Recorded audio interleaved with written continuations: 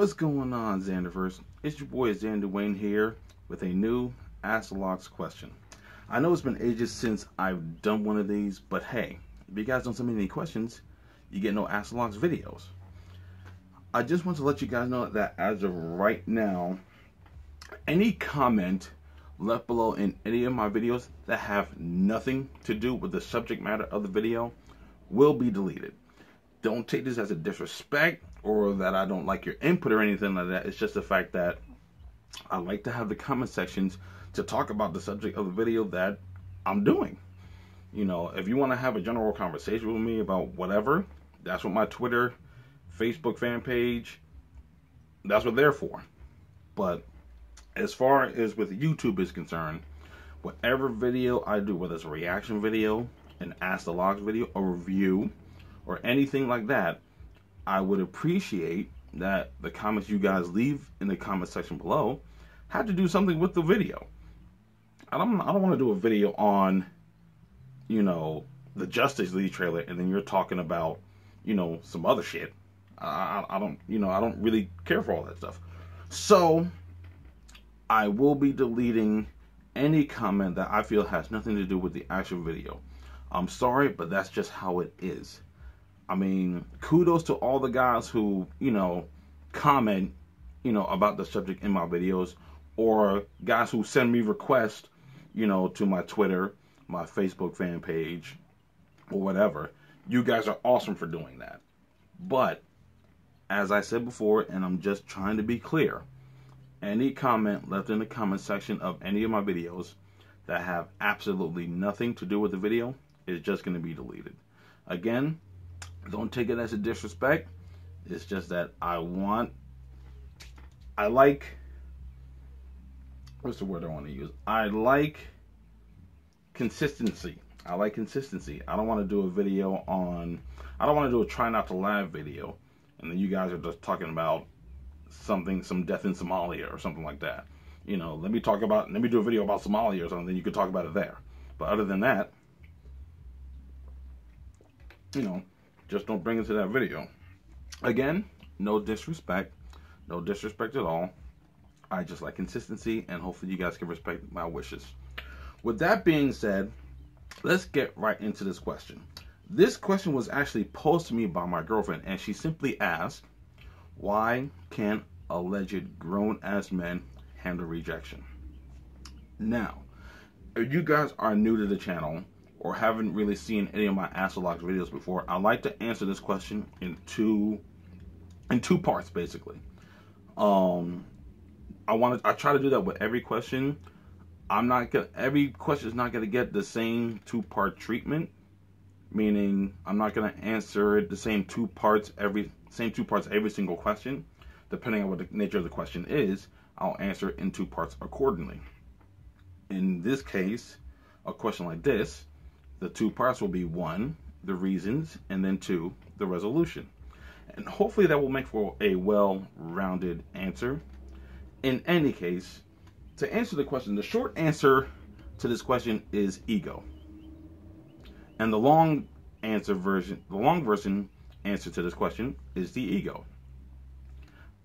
Of course, it's not just that simple. There are many reasons as to why grown men can't handle rejection, and really, but ultimately it comes down to the fragile male ego. I mean, maybe they aren't used to rejection. That does exist. You know, maybe they aren't used to rejection. Maybe they're accustomed to doing the rejecting. They're used to rejecting women. They probably weren't loved enough as a kid, so rejection is something that they've just grown up with. They could just be very extremely delusional. That exists too. That very much does exist. It could be the delivery or lack thereof of the rejection. The way you know, basically the way you let them down. It could be, you know, rejection could possibly have a psychological effect on them. Now, that doesn't necessarily coincide to not being loved as a kid. And that might just be something that's happened to them as they got older. It takes a psychological effect on them when they get rejected. But it does kind of coincide to the fact that maybe they aren't emotionally mature, or just completely unstable. Again, these are just a few of the many reasons as to why some men can't even handle the idea of being rejected, let alone the rejection itself. The fact of the matter is that rejection sucks. Whether you're a male, a female, you're a kid, or an adult, rejection just sucks in any way, shape, or form. And everyone's just going to react to it in different ways. If the reaction seems to be highly immature, it could very well be just a personality issue. And that's just my honest opinion. It could just very well be a personality issue. The ego is a hell of a drug. It really is. We all know this. We're humans. The ego is a hell of a drug.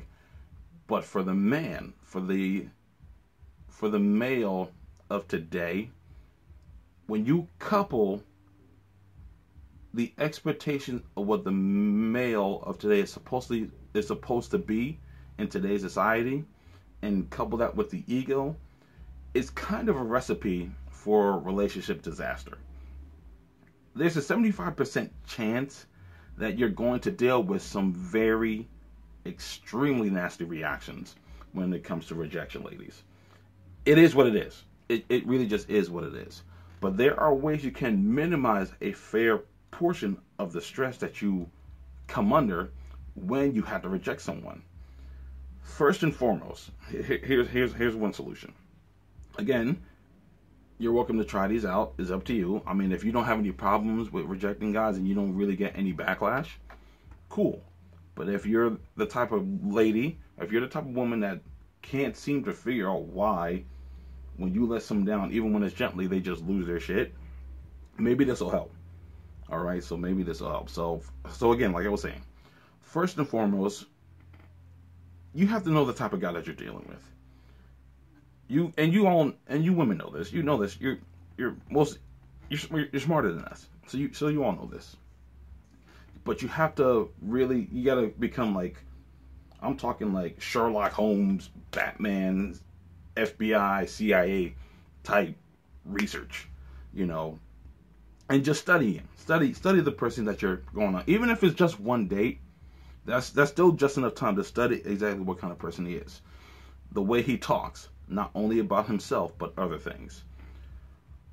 The type of job that he has, how he takes care of himself, how he displays himself around you.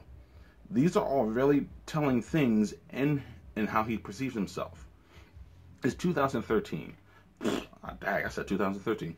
It's 2017. There's so many different ways you can basically do your research on people. You got Facebook, Instagram, Twitter.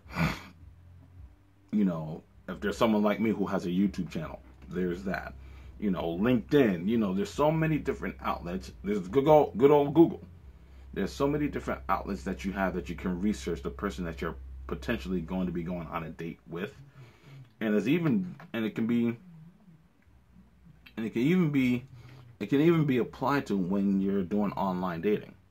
That's when it could really apply, judging by the person's profile and whatever dating, online dating service you're using. The second thing, and I don't want to say this is crucial, but I will say it can play a very integral part in how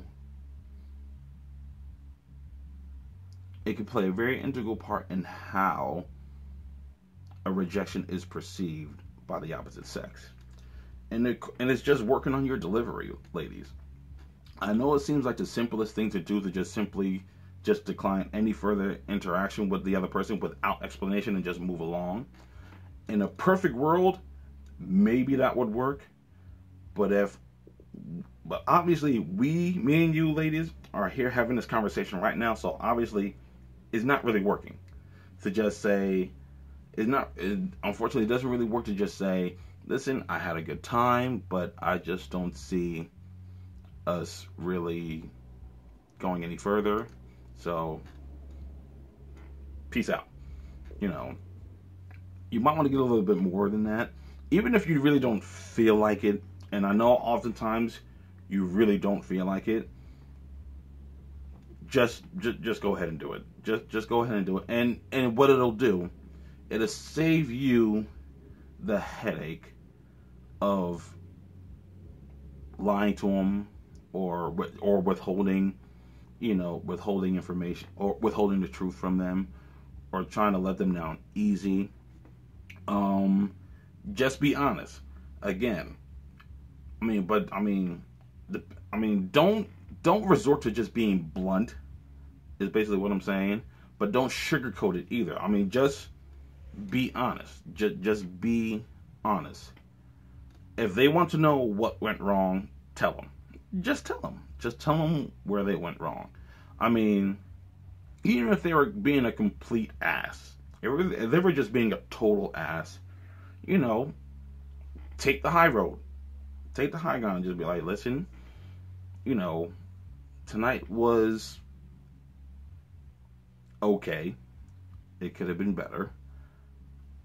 I don't really see our personalities really connecting like that. I'm this way, you're this way. It just doesn't really work. It's just not going to really work out. So, I appreciate, if they pay for the date, I appreciate you paying for the date and all that stuff, but I don't see this going any further. Because, just think about it, ladies.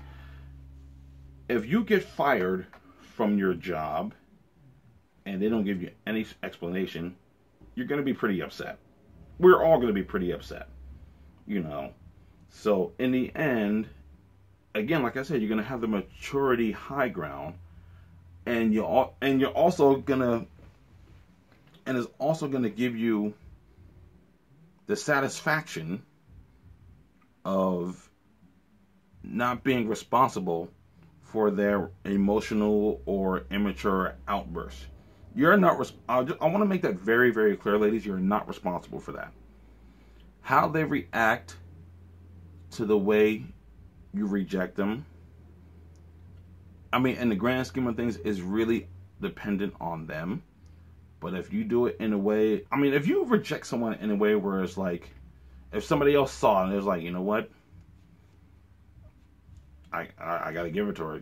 She laid it out there, nice, simple, not too hurtful, but not too sugar-coated. I'd walk away. So I would just walk away. So it. Like I said, it's not super crucial, but it would help to just work on your way of rejecting someone. Just work on your delivery. Make your intentions clear. Also, I'm talking crystal clear. If you're just dating around, if you're just trying to smash, come on, it's 2017. Let's all be real. We're all adults. If you're just dating around, if you're just trying to smash, even if you're trying to get bait up, whatever it is that you're looking for, just let it be known.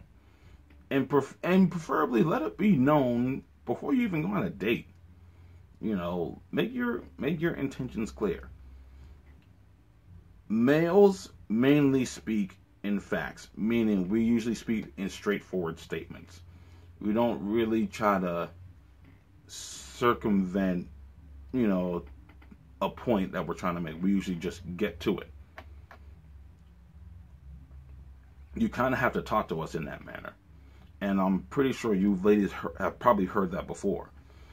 How many, kind of digressing from the point, but how many times where you've complained about a guy not listening to you or not remembering something you said. Unfortunately, our brains are wired to only remember, key points, facts and stuff. We don't really get wrapped up or concerned with other details that lead up to the thing, unless it's extremely, extremely important. Other than that, it's just who, what, when, why, and where. That's it. Who, what, when, why, and where. That's it. So, I'm not gonna say is gonna work 100% of the time, but it does work. You'll find out oftentimes if you just come at a guy, keep it simple. Listen, I'm just trying to date around. I'm not trying to get tied down. I'm not trying to get, into a serious relationship. I'm just dating around and seeing what's out there. Or, listen, I'm not really trying to get attached to anybody. You know, I'm just, I mean, excuse my language, I'm just trying to bust this nut. Basically, that's all I'm trying to do. I'm just trying to get off. That's all. Or I'm looking for a relationship. You know, I've been dating for a while, and I'm about ready to settle down. Now, the thing about, and the advantage that you women have is that you automatically know right away. Most of the time. Most of the time, you know right away what you're trying to do. Whether you just want to date, whether you just want to hook up, or you want to be in a relationship. You know before we do. So, if you know exactly what it is that you're trying to do, make it clear to us. It eliminates the high possibility of a guy feeling like he was being led on. It is what it is, guys. It is what it is, ladies. And really, that's all I can really think about in terms of reducing the rejection issue. Rejection is just part of the game. We have to understand this. Rejection is a part of the game. It really is. Guys get rejected. Girls get rejected. It's the nature of the dating beast. It is. But you can either continue to complain about being rejected or rejecting people, or try to enact some preventative measures to at least, I won't say soften the blow, but reduce the unwanted tension that comes from rejection on both sides. Okay, just on both sides. So hopefully I answered this question not only for my girlfriend, but for all you ladies out there that are watching. I tried to give myself a bit of time to give the best possible answer. So that's why, I mean, she asked me this question a couple of days ago. And I had started putting my answer together as of yesterday. I try to give myself a little bit of time before I answer a question like this, because I want to try to come at it from all different angles. So I am hoping this was the best possible explanation I could give you about why guys can't handle rejection. Most men can't handle rejection. You know, so ladies, post your comments in the comment section below. Share with us how you've dealt with men's reaction to rejection. I am very interested to hear. So far, I've only heard my girlfriend's stories and the stories she's told me about her friends. But I'm interested to hear what you guys have went through yourselves. If you like this video, hit the thumbs up. If you didn't like this video, hit the thumbs down. Share this video with all your friends, guys and girls alike. And of course, subscribe to the channel if you enjoy what you see. Keep in mind, you can also send your questions to my Twitter, my Facebook fan page, my Kiwi, or my Instagram. All the links are in the description box below. And you guys have until the end of this month. Ladies, again, I have said before, ladies, this whole month was just for you. You're welcome to ask all of your questions. You guys have until pretty much the end of, you have until the end of the month. You have until next week, Friday, to get all your questions in. So, I mean, no matter how many questions come in, I will definitely do my best to answer all of them before the month is over. But you guys do have until the end of the month to send me your questions. Dreadloc Nerd out. Peace.